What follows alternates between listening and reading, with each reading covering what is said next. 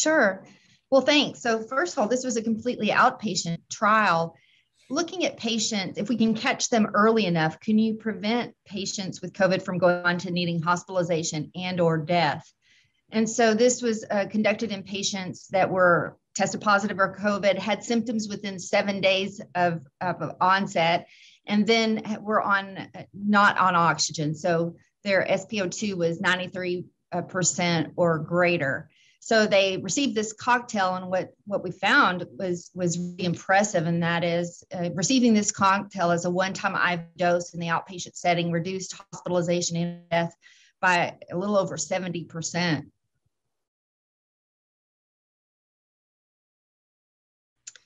Well, I think we've all known as physicians that probably intervening early is better, especially for these types of patients.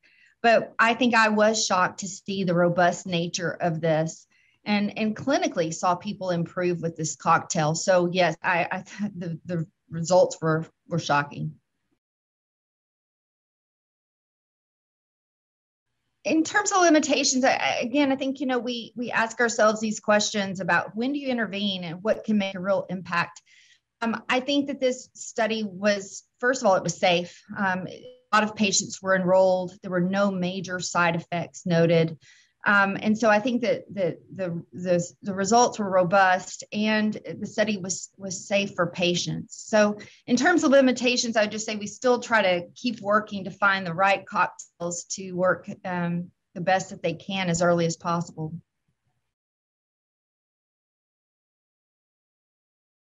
Well, clinically, listen, if you can prevent one from being hospitalized, certainly from passing away from COVID, it's a significant impact.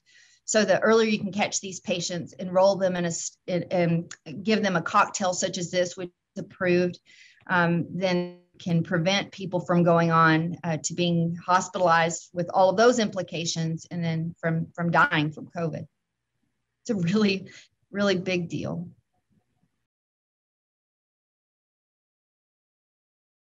I think the takeaway is that when you identify a patient with COVID early on, that there's a treatment option that's available to them that really has significant impact.